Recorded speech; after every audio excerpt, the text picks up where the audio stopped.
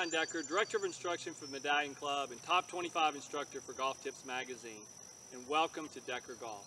Today I want to work with you on your short game, and I want to talk about club selection, and I want to talk about a term that you may often hear, the angle of approach or angle of attack.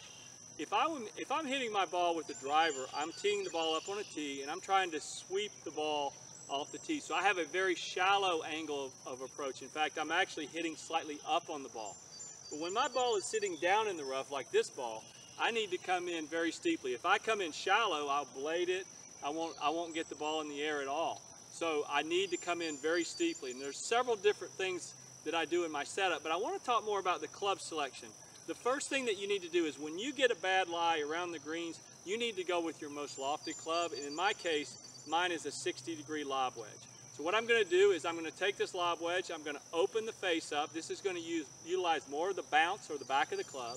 But the key thing is when I set up, I'm going to set my weight to the left, and I'm going to use a lot of wrist, and I'm going to have a very sharp snap at the bottom. So it's going to be more of a very up to down motion. I'm going to have very little follow through, if any at all. So I've got a bad lie here. All I'm trying to do is pop this ball on the green. I'm going downhill.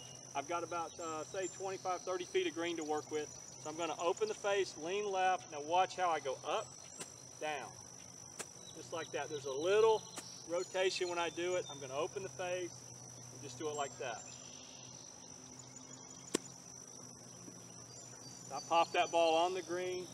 Ball's going to run down there. I'll take that one every single time, especially out of a bad lie like that. Now I've got a good lie. My ball is sitting up in the grass, let's say. In this situation, my ball, sometimes when you get in the primary rough, your ball is sitting up. You're not always going to be sitting down. So what I'm going to do now is, because I have a lot of green to work with, and I'm going downhill, I'm going to now go with my 56. And instead of coming in steep like this, I'm going to come in more shallow. And I'm going to square the face up. I'm going to lean to my left a little bit, not as much. My feet are closer together.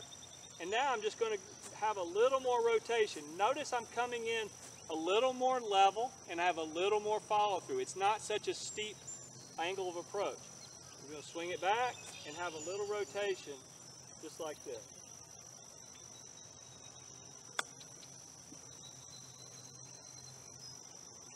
Ooh, that was going a little bit hard. It hit the cup, but again, I would be happy with that one.